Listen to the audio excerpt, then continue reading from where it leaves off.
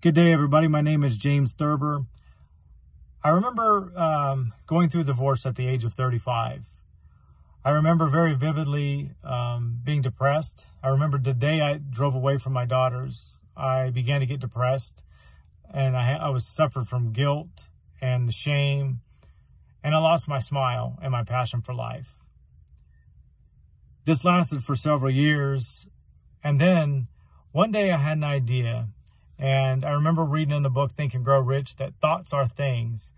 And I had an idea, talked with some key gentlemen in my life, and they said, this is what you need to do. So from that day forward, I've been working on a project, and I'm not depressed. I found my smile right here, okay?